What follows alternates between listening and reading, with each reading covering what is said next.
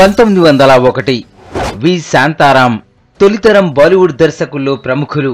Classic సినిమాలకు పెట్టింది పేరు. మ్యూజిక్ పైన కమాండ్ ఉన్న డైరెక్టర్. ఆయన పుట్టింది ఈ రోజే. మహారాష్ట్రలోని కొల్హాపూర్లో పుట్టిన శాంతారాం తొలి సినిమా నేతాజీ పల్కర్. ఆయన తీసిన ఝనక్ ఝనక్ Payal బాజే cinema biggest musical hit. 1921లో నటుడిగా ఎంట్రీ ఇచ్చిన ఆయన మూకీ టాకీలన్నీ కలిపి 25 సినిమాలు చేశారు.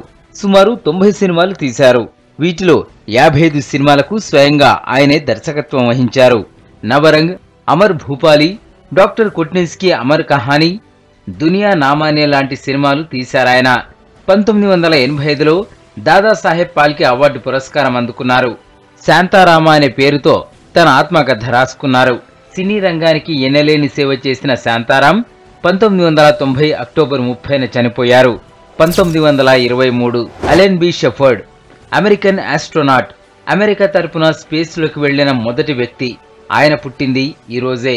అమెరికాలోని న్యూ హ్యాంప్షైర్ లో పుట్టిన షెఫర్డ్ ఆస్ట్రోనాట్ గానే కాదు, నేవీ కమాండర్ గా, పైలట్ గా అమెరికా సైన్యంలో పనిచేశారు.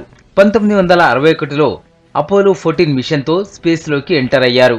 అంతకుముందు మెర్క్యూరీ పేరుతో ప్రయోగం చేసినా అది ఫెయిల్ అయింది. అయినా పట్టు వదలకుండా ప్రయత్నించి సక్సెస్ అయ్యారు. స్పేస్ పై అడుగుపెట్టిన ఫస్ట్ అమెరికన్ గా, వరల్డ్ సెకండ్ పర్సన్ గా, చంద్రుడిపై నడిచిన 5వ వ్యక్తిగా ఆయన రికార్డు సృష్టించారు.